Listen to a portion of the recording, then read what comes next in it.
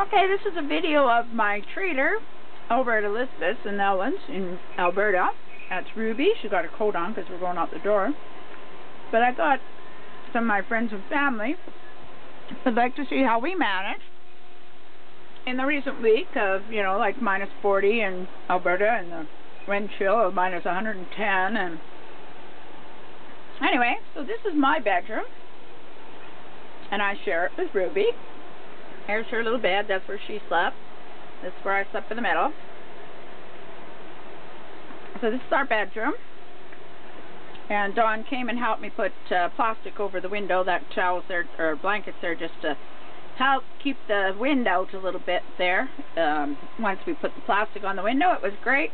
Just has those little glass louver ones, and so they didn't seal very well. But anyway, we got that fixed, and only blew the breaker then, and so we proved to Elwin that we knew what we were talking about, and we could keep the place warm despite everything else. We were using just mostly this little tiny heater here, and it's a SunCloud model, and it just about did the job until it got like 40 below, and we have no insulation or bales or anything underneath here.